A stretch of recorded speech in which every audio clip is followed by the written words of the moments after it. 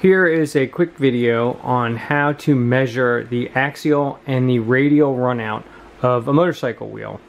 The axial runout is measuring the deflection of the wheel in this direction parallel to the direction of the axle, and radial runout is measuring the deflection of the wheel perpendicular to the axle.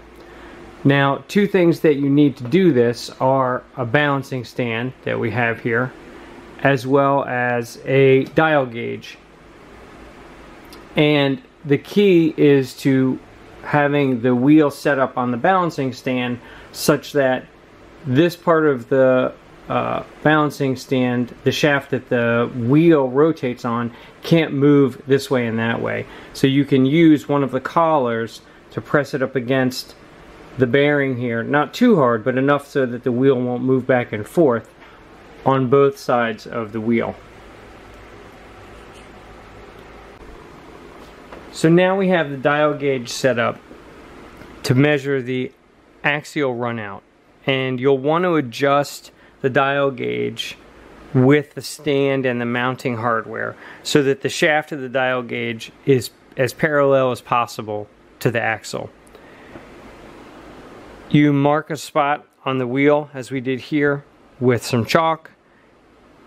There's should be a way to spin the dial on the dial gauge to adjust the needle to point to 0. And once you have that set up, just start spinning the wheel slowly. What you'll want to do is make a mental note of how far the needle swings either way relative to 0. Do the math, and then that will give you your total runout in thousandths of an inch. So we just slowly spin the wheel.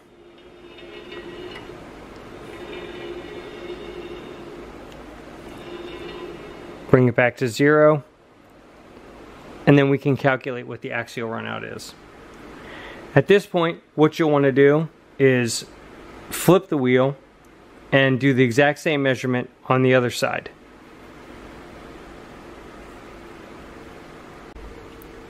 Now, to measure the radial runout, we're going to use a slightly different tool, just because you need to measure the deflection of this surface.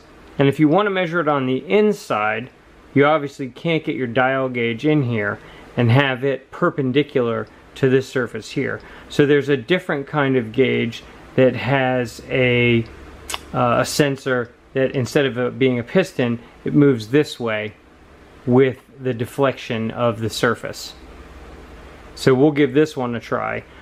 You could also set up your dial gauge on to measure the opposite side of this surface on this side of the wheel. So for this, it's the same basic principle. You mark your wheel with a piece of chalk, and then you slowly rotate. In this case, we can't see the face of the dial because of the angle of the camera on the tripod, but when you rotate it,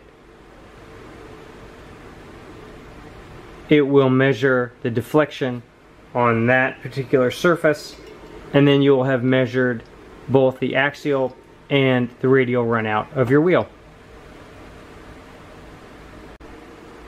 So here I've set the dial gauge up to measure the radial runout on the outside of the wheel to show you how we could do that as well. So it's basically the same exact methodology. It's simply just a different angle at which we're measuring the deflection of the wheel. I hope this helps.